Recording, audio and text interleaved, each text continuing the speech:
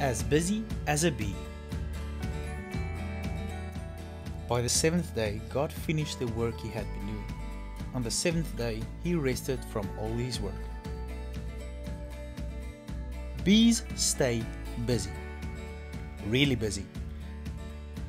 Just to fly, a bee has to flap its wings 200 times per second, which give it that bzzz sound. The worker bees are the busiest of them all. They're the ones that are sent out to find nectar and pollen, which they then turn into honey. Entomologists, that's a big word for bug experts, found that bees make 12 collection trips each day. And a bee will visit between 50 and 100 flowers on each of those trips. These busy bees work almost non-stop, from sunrise all the way to sunset. And when they need a break, they may take a 30-second nap.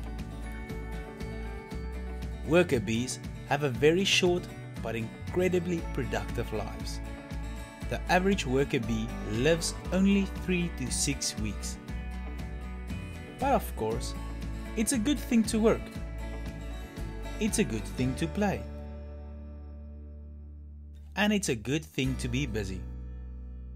But it's also a good thing to rest. Your body needs sleep.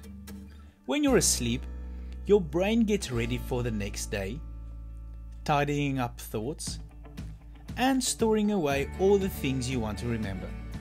Sleep is also when your body heals and repairs your heart and blood vessels to keep you running in tip-top shape. When you're a kid, sleep is the time your body produces a hormone to help you grow. When you don't get enough sleep, you don't think clearly, and your body doesn't work as well as it should. Even though God never gets tired, He took time to rest after He created the world.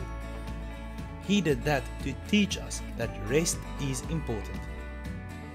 So yes, go and be as busy as a bee sometimes, but then make sure you get plenty of rest. Let's pray together. Lord, I understand there are times to be busy and times to rest. Teach me to work and to rest for your glory. Amen. Be amazed. A fact for the day.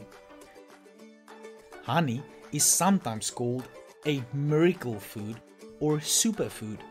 That's because it contains almost every nutrient needed for life, and it won't spoil for years, even thousands of years.